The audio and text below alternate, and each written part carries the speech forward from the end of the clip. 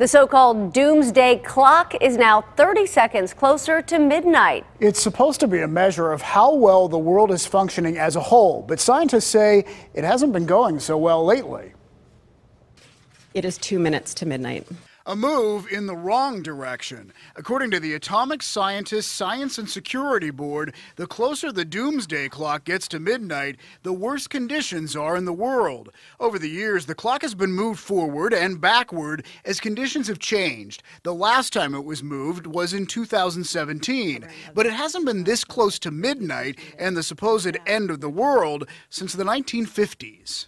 The Doomsday Clock has been as close as 2 minutes to midnight in 1953, when the U.S. and then Soviet Union were testing their hydrogen bombs, and as far away as 17 minutes to midnight in 1991, at the end of the Cold War, when the U.S. and Russia were actively engaged in arms control negotiations.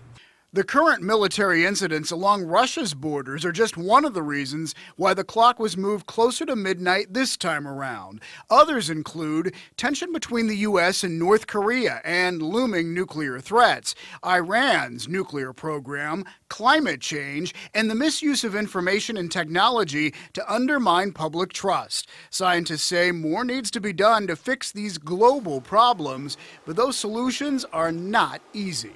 We can't simply just go to North Korea and say, hey, you should stop testing your nuclear weapons. We need to bring them into the entire regime. If nothing is done, scientists say we're more likely to have some sort of apocalyptic event, which could spell the end of the human race. There's unfortunately little doubt but that the risk of nuclear weapons may be used intentionally or because of miscalculation grew last year around the globe.